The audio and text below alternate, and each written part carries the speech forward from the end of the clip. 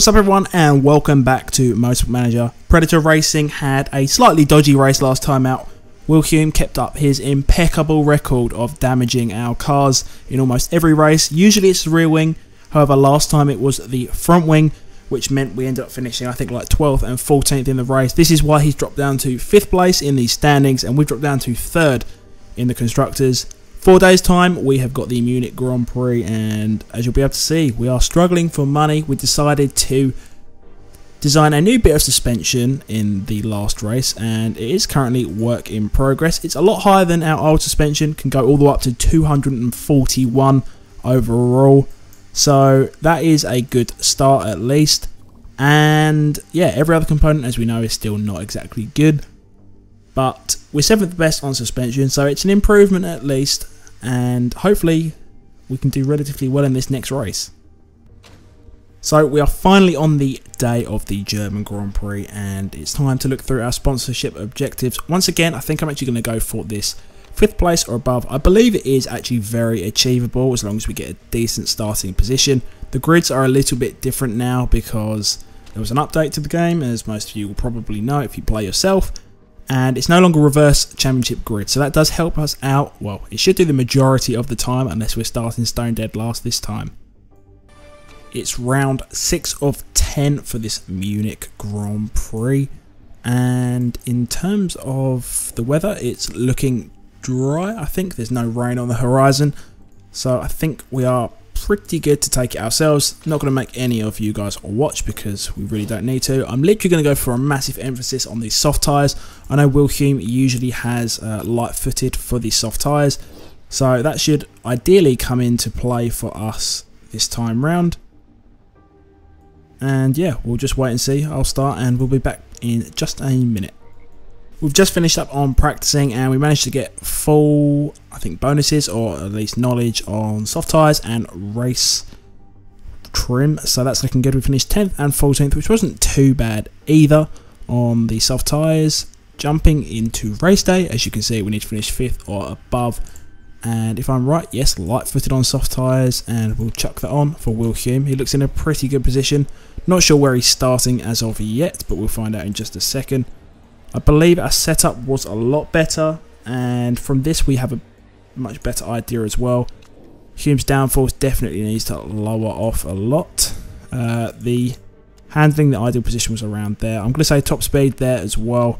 He can start on softs with a max 10 laps, so we're going to be doing just over 2 stops.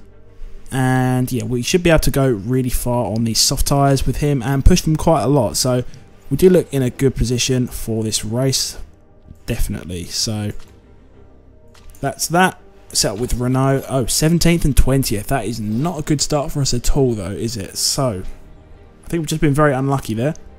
And yeah, we're really going to have to fight through. That's all I'm going to say. It's going to be a struggle to get that top 5 from where we are once again, but you know, when everything doesn't go in your favour, it really doesn't. Anyway, we are starting in poor positions, but I still believe we can come out of this with a decent result as long as Will Hume doesn't crash his car one more time.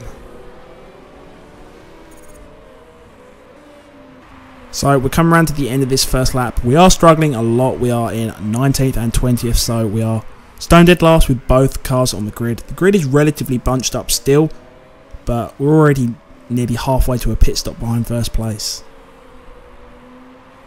Okay, so straight away we've actually got a safety car incident, and seeing as we are at the back, I know we've only used like not much fuel at all, but I think I might actually just fuel both my drivers back up again and put them on completely fresh tyres.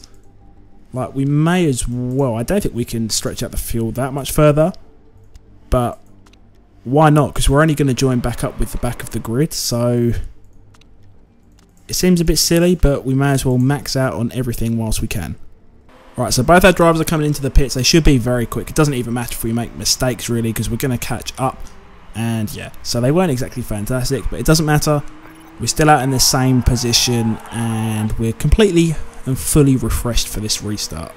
We've just got onto the back of the queue, fully refreshed with all of our tyres and fuel.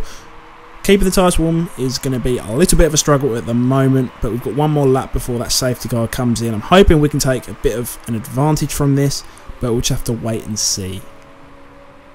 We're coming around to this restart now. I'm just going to start putting up the engine mode and telling our drivers to push as well. Safety car's peeling away so we can get back on it straight away.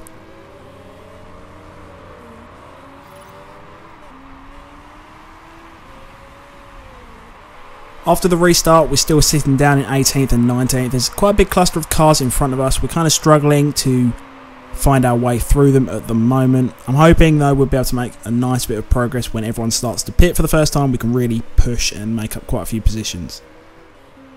Just under a third of the way through the race, we're in 17th. Williams setting some really good laps now. Our tyres are a lot fresher than everyone else's, so that is good to see. Also, Gaston Renault is making, I would say, good progress, but he's still sitting around at the back at the moment. We're just kind of waiting on everyone to start pitting, to be honest. We're in a massive cluster of drivers at the moment. Everyone looks like they're starting to consider pitting at least, or they are coming in the next coming laps. Quite a few people have just dived in the pits, so we're up to 14th and 16th. We've still got a lot of life left in these tyres, so it's still looking relatively good for us. Literally, all of a sudden, everyone has dived into the pits. They've all seemed to have put on medium tyres as well, which is interesting considering they can only get a max 10 laps of fuel. But as a result, we are somehow sitting all the way up in 3rd and 4th place. If we can get a good run here, we could be able to last for quite a while. But I think Renault's going to have to pit in probably this or the next lap, and then Hume most likely the lap after that. So I'm going to start bringing Renault in just after he's got past the pit lane. Now we'll bring him in. And yeah, we can only go 10 laps of fuel, I believe, if I'm right. So we'll just go all the way up to the max there. Yep, pretty much 10 laps. So we will have to come in one more time. So we'll fuel him up to that. We'll put him on a new set of softs, which he can pretty much push on the whole entire time. And yeah, we'll be raring to go. Will Hume may as well put his engine on to overtake as well. We only need to get one more lap after this, so we'll tell him to go into attack mode as well, and he'll be coming in the lap after this. Whilst also at the same time, Gaston Renault has just jumped into the pits. Fueling looked good, same with the tyres, so that's very nice for us. And now we can do Will Hume's pit stop.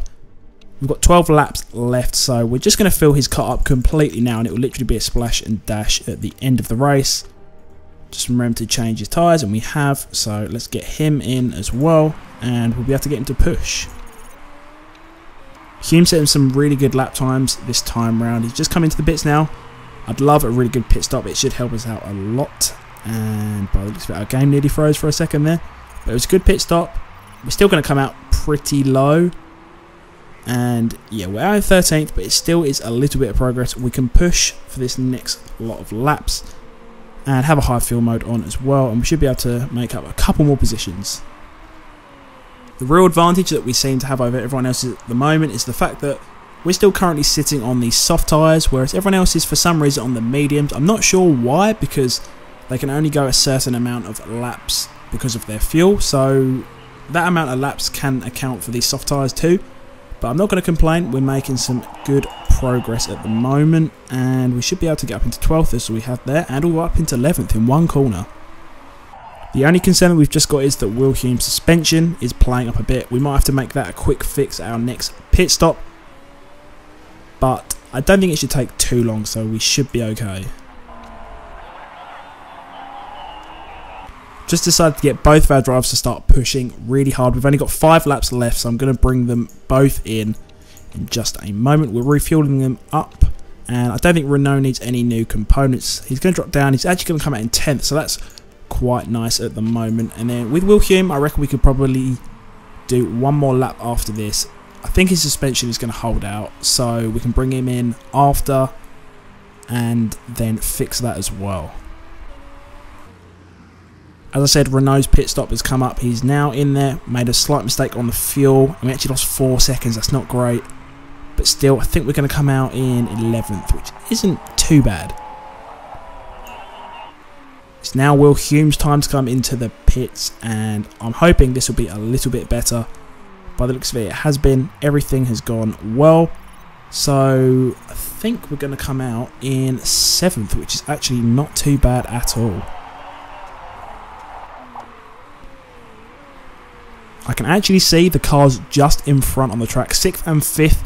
That's kind of where we need to be to get our sponsorship achievement. I didn't think it was actually going to be possible today, but our tyres are extremely fresh. We definitely have a decent amount of fuel as well.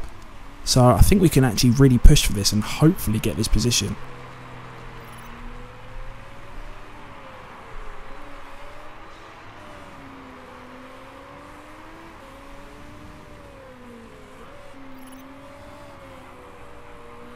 We're attempting to overtake Molly Fox for 6th place, but it's looking not exactly great, and I think 5th place is really starting to run away with it now, so they might just be too far down the road, which is really annoying actually, to be honest. At least we'll get a decent amount of points from this race. No, it's not going to be great in the constructors though, because Garuda are 1st and 2nd. We very nearly got up into 6th place there. 5th place is definitely too far away now. They are miles off up the road. We're close for fuel as well, so I'll just go back onto that. By the looks of it, this other team with Molly Fox are just that little bit too fast for us.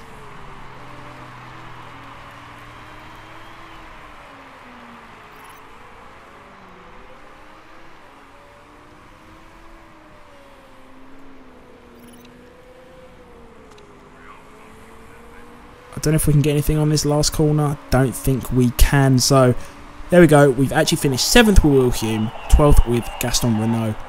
It's actually quite a decent turnaround considering where we actually started in the race. I think it was like 17th and 20th or 16th and 20th. So definitely a good start. And yeah, we can be happy. It's a decent amount of points. We're not going to get any more money though, so we're still going to lose some money, which is the main issue at this current moment in time. So scrutineering, I'm hoping a couple of people get penalised so we can get moved up, mainly for the money situation, but no, that hasn't happened either. Nobody seems to be getting penalised at all this year from GMA kind of rule breaks and stuff like that. As you can see from the championship, there's kind of in fact, there's about 6 drivers that are extremely close from 2nd down to 7th. It looks like Rafael Rodriguez is more or less going to win this title together. In terms of the constructors, we are still in 3rd, very close to 4th and 2nd at the same time. However, Garuda have really pulled out this year, up to 162 points now. We're 22 points behind. That is quite a lot to turn around. So we might be spending another season in the European Racing League. After that race, we just about missed out on our sponsorship achievement, meaning we're down another 351,000, nearly 3.5 million in debt once again, which isn't fantastic, but it seems to be a bit of a common theme throughout this season so far. But we've just got to move on and get on with it.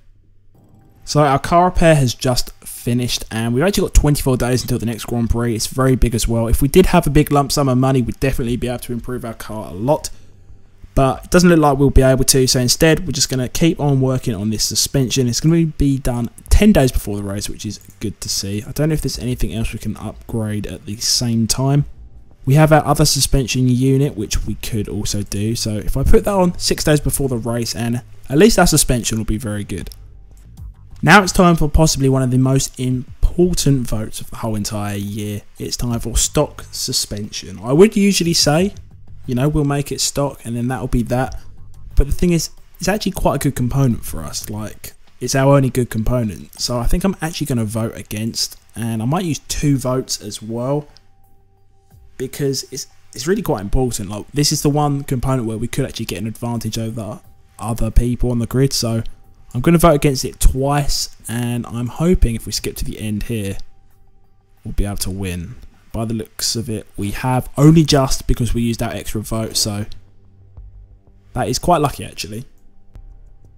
Just received an email from Chip Elena telling us our factory staff are idle, which must mean our components are finally upgraded. And they have. It's looking very nice there. 241 for that suspension, which is very impressive considering we started off this career at like, what, 1 or 2. I would like to develop the engine a bit more. Same with the gearbox. Just we don't have that financial backing at this current moment in time. So instead, we're just going to work on the reliability of those components as well. Talking of money, we can go for our sponsor offers, but we have only got 3 so far. And to be fair, they're not exactly great. So Like, for some reason we're 4 stars, marketability, sponsor appeal level, but for our main sponsor we never get big ones. I think you can possibly get 4 sponsorship offers at the same time, so I think I will leave that till the next episode and hope that we do. Otherwise, I might go for one of these. We don't actually have a Japanese Grand Prix either, so there might not be any point in picking that one, but we're going to leave that there for the moment and we'll see later on. Going back to our car, we can have a look how our suspension lines up. And that little upgrade still keeps us only 7th best on the grid. But still, I think, well, average is that. So somehow we are above average, even though we're 7th on the grid. So I'll take it. It must just be our actual highest component overall. But anyway, our next race up is in Guildford, the United Kingdom. So that'll be next. Medium speed corners is crucial, which is quite good to see. So our new suspension should do us well next time round. And yeah, we're currently 5th in the driver standings, 3rd in the constructor standings, and it's looking pretty good. I'm optimistic at least. So if you did enjoy today's video, remember to drop a like on it. Remember to drop a comment down below if you want to tell me anything. You know, talk to me. I will get back to you, communicate, everything like that. And remember to subscribe if you're new. It's free, of course. You can go and do it. It's not going to cost you a thing. So click it if you want to. But yeah. Thank you all for watching, and I will see you all on the next video.